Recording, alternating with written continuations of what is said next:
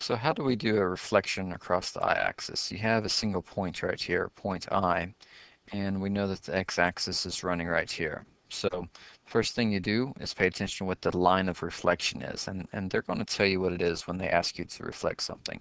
And so for me, I'm just going to snap that highlighter spot over the x-axis so I remember that's what my line of reflection is. And then the next thing is how far away is the point that you're trying to reflect away from that line of reflection. And you can see right here that we are about one box away, 1 unit away from that line of reflection. So simply go on the other side of the line of reflection the same distance, that 1 unit away there, see?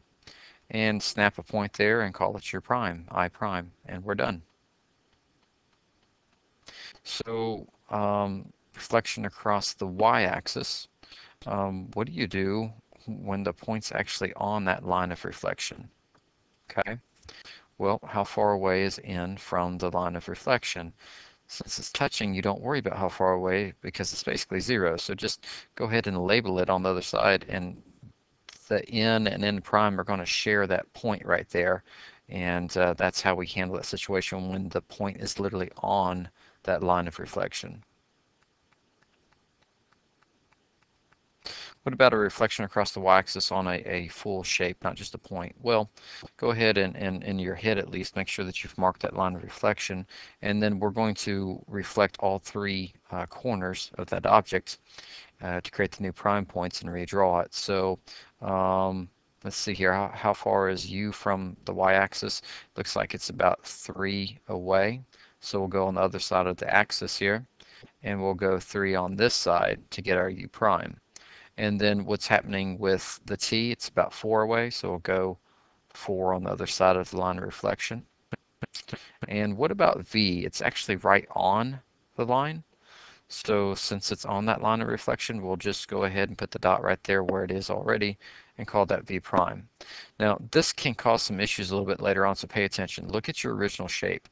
You can see that the v goes to u. So v prime should go to u prime. And see that u goes to t right here? Well, that means that u prime should go to t prime right here. Okay, and that helps you be able to find the shapes. Let's do the very last one. This one gets a little bit trickier too. We're reflecting across the x-axis. So what do we do here? The h is right there on it, so we'll call that h prime. The I is one above, so we'll go one below and call that I prime.